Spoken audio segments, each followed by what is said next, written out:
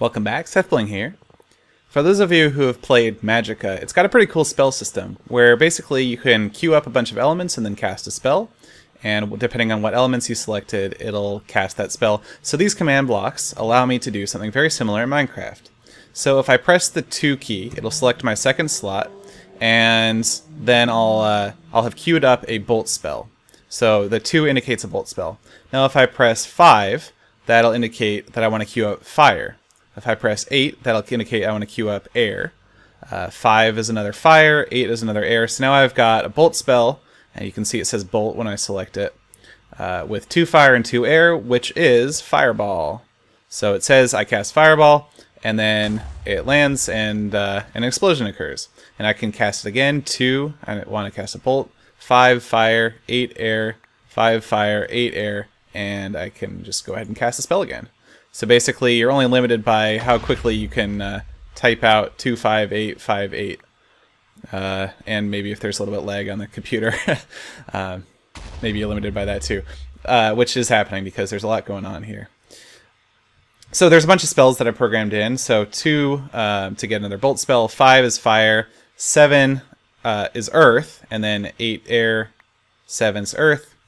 And I can cast this. This is summon creeper, and wherever the snowball lands, that's where the creeper's going to appear. Cast another bolt spell. I'm going to use 2 dirt and a water, and go ahead and toss that, and that'll summon an iron golem. So different bolt spells. Now there's other kinds of spells too. So for instance, if I press 3, I'll get a ray spell. And so if I queue up fire with this ray spell, I can cast fire ray, and this is kind of cool. It shoots an arrow, but it also creates this this line of fire along where I've shot. It doesn't do much on short distance. So if I press 3 and then 5, indicating I want to cast a ray spell with fire, and I shoot it only this far, we're only going to get 1 piece of fire wherever the ray lands. But over long distances, if I shoot it really far, and let me go ahead and go into creative mode so we can take a look, it draws a line of fire across the whole thing, which is pretty cool. And so I've programmed in a couple different ray spells. And so 3 indicating ray, and then 6, which is water, is going to cast ice ray. And that'll leave a trail of ice. And then if I queue up an earth and a fire, it's going to cast magma ray, which will drop a bunch of lava. So then there's one final type of spell, which is splash. And if I press 4, I'll queue up a splash spell, and there's a couple of different ones of those. So if I get 3 air and 2 water, and I throw the splash spell, I'll get invisibility, and as you'll notice now I'm invisible. If I go into F5 mode, which is what I'm in now, I'm invisible. F5, come on. Yeah, so now I'm invisible. By the way, you'll notice that I can't place, I'm in adventure mode, so I can't place the fire or anything, or the dirt, or so if I try and right click to place the dirt, it doesn't do anything. That's the new adventure mode in the 14W2C snapshot. It doesn't let you place any blocks, so even though I have fire in my inventory, I can't actually place it. There's one last splash spell, and basically that uses 1 of each element, so I'll queue up splash and hit 5, 6, 7, 8 for each of the 4 different elements.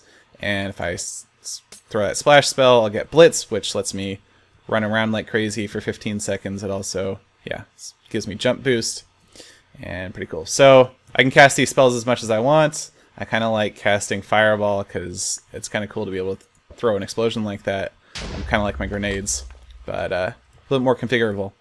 So there's a lot of command blocks here, and I probably don't have time to go over all of those. And a lot of you probably won't understand what's going on anyway, but I'll just go over the gist of it, how everything kind of works at a high level. I'm going to turn my volume down a little bit, just make sure that the sound of this clock doesn't drive you crazy. So this is a redstone block clock. It just uses this command block, and creating a redstone block with this destroy method. And it's the fastest kind of clock. Even though this redstone looks like it's always on, it's actually blinking on and off 20 times a second. And so that's triggering all these things. Now, these guys are checking what your selected slot is. This is a new feature in the snapshot as well. You can test for a player with with a specific selected item slot. So in this case, this one's looking for selected item slot 2, which is actually the number 3. So if I press 3, you'll notice this this comparator comes on. If I press 4, it's this one. 5, 6, 7, and 8 is this one. So it's the numbers start at 0 just because that's the way things work in programming. So that's how I'm detecting what the player is pressing with their keypad and what number they're using. And then there's some logic over here to clear out 1 dirt from your inventory and clear out another dirt from your inventory and clear out. So if you it'll clear out up to 3 dirt, and each dirt it clears out will add 1 to your earth score here. And so that way we can tell how many of each item you have in your inventory. It also clears out those items as it's counting them. So if I say 3, 6, 7, 6, 7, and I go ahead and shoot this thing, if we look down real quick, we'll see 2 of the earth ones blinked on and 2 of the water ones blinked on. And these are water, clears out water, and sets your water score. And so that's how we count how many items you've queued up of each kind. And then over here, this is the stuff that actually executes the spell.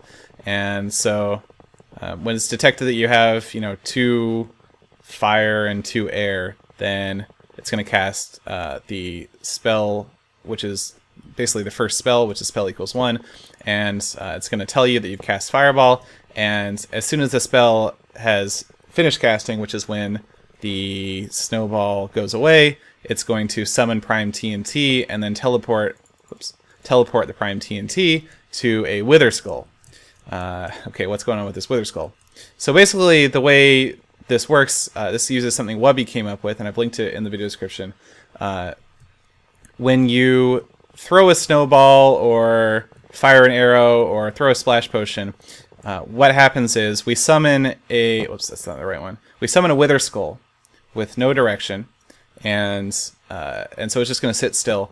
And then we're constantly teleporting that Wither Skull to the to an arrow, or to a thrown potion, or to a snowball. And so that Wither Skull sort of is a marker for where that snowball is. And then when the snowball disappears, the Wither Skull stays at the last known position of the snowball.